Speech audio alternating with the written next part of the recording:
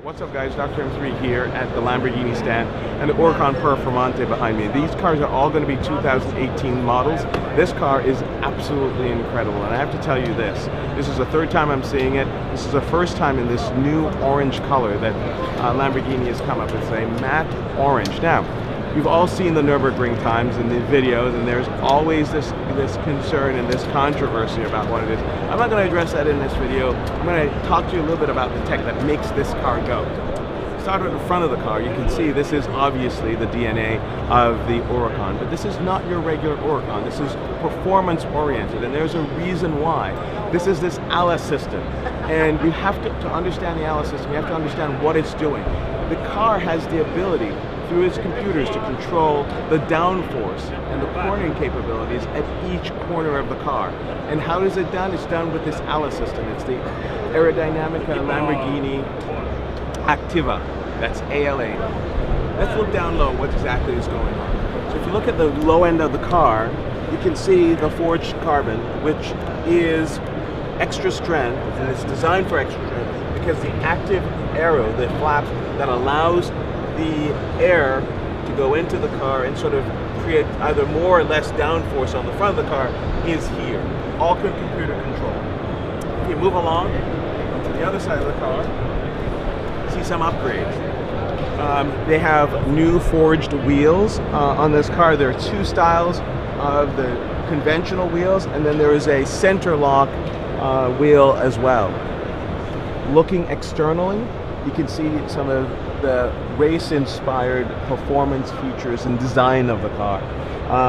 The bottom part of the car here, which is painted gloss, is a part of the style package, which includes the external mirrors in gloss black. This is normally in matte black. And Performante is standard, that's painted. And this is a sticker of the flag on the side. Now, where the real business of this car happens is on the back end of the car. Let's take a look. So what Lamborghini has done has patented this amazing technology that allows it to vector the car, particularly in cornering and when you need high speed, low drag situations. So, air is flowing over the cars, and there are two intakes that are here.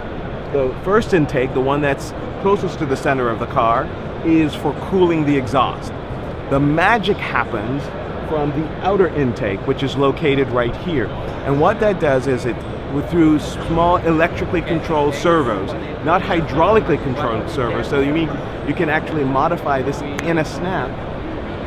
Air comes in through these intakes, through the vertical portion of the wing, and the wing is an upside down, it's an inverted wing, okay? And so when the flaps open, you have air coming in, and there are slats that are here that are under the wing, and you can independently control what side. So if you're making a right bank, these are closed, those are open, creates more vectoring of the car to sort of move it around a track.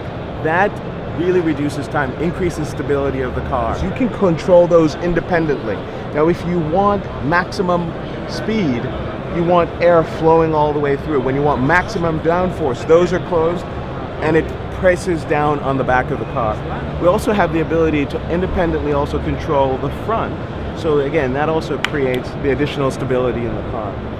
On the rear end, the exhaust is now moved upwards into the center, and you can see they're large. We heard these exhausts at one of the openings, and it was absolutely unbelievable.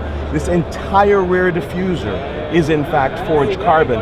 The lower parts are actually painted, but the centerpiece that you see here is going to be in gloss. Unique to the LP640, the Performante, and a way to distinguish it from the other Huracans is the plenum. The engine cover is in gold, and that's how you know you have a 640 on your hands.